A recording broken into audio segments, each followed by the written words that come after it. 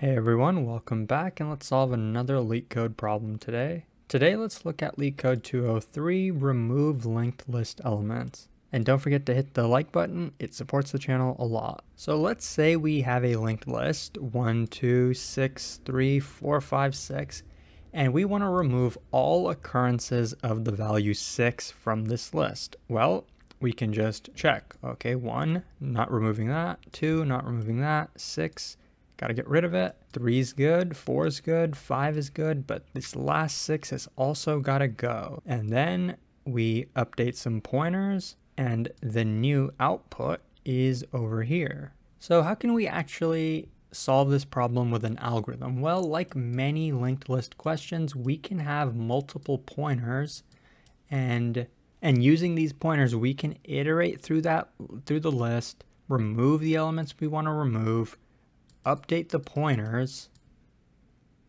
and then return the new head. That's going to be over here, right? But what if the value that we want to delete happens to be 1? That's the first value over here, right? So in that case, what we would do is, get rid of this node.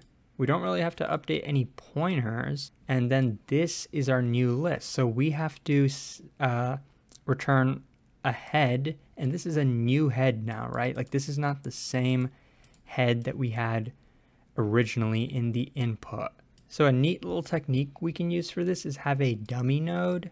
So this is dummy, and the value doesn't really matter. I'm just going to put an X here because we don't really care what the value is. So we're creating an extra node that's a dummy node. So this is basically just for when we write our code, we don't have to deal with too many edge cases.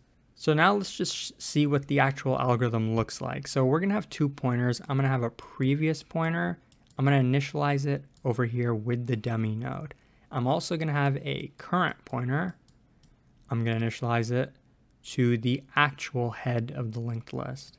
And we check our current value and see that it's equal to the value that we want to remove from the linked list. So what do? We update the pointer because that's what's going to allow us to actually remove this node.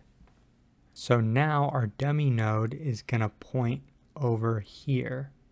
So now how do we actually update these pointers? Well, current can be moved over here, right? Because this is the next position. But what about previous? Are we going to update previous? I mean, the next logical position would be over here, but we just removed that node. So in this case, since we removed a node, previous does not need to be updated. We can leave it exactly where it is. So now in the algorithm, we see that we're at value 2, that's not equal to 1, so we're going to move forward. We're going to shift our pointers. Now we're going to check 6. In this case, since we did not remove 2, there is a position for our previous pointer to now move to, right? So since we did not need to remove a node, we are going to shift our previous pointer. And now you might be able to see what we're going to keep doing with this algorithm. We're going to notice that 6 is not equal to 1. So we're going to repeat the same process, shift our pointers. And last but not least, 3 is not equal to 1. So we shift our pointers one more time. Current is going to be over here, but this is null. So we've basically gone through the entire list. We removed the one element that we needed to. There was only one element that we needed to remove. So now what is our new list? Well, this is what our new list looks like, right? So we initially started with 4 elements. We removed this one. And now we only have 3 elements remaining. But we need to return the head of this list. This is the head. How do we get the value? Because we shifted our pointers. We kept shifting them until they got to the end of the list. That's one of the reasons why we created this dummy node. Notice how the dummy node points exactly where we want it to point. It points at the new head of the linked list. So what we're going to do in our algorithm is return dummy dot next. And since the only extra memory we're using is pointers, the memory complexity of this is O of 1, and the time complexity is big O of n, because we do have to iterate through the entire linked list. So now let's get to the code. Just like in the drawing, we have a dummy node. It's going to be a list node. We don't really care about the value that it has, but we do want the next pointer to point at head. It's basically inserted right before head. And we are going to maintain 2 pointers, previous and cur. Previous is going to initially be to the left of current, which is going to be dummy, and current is going to be set to the head value that we're given as a parameter to the function. And so we're just going to keep iterating through this list while current is not null. And I'm going to get the next pointer, which is just current.next. I'm going to put it in a variable so we make sure that we have it stored. And I'm just going to check if current.val is equal to the target value that we're trying to eliminate, which is also a parameter.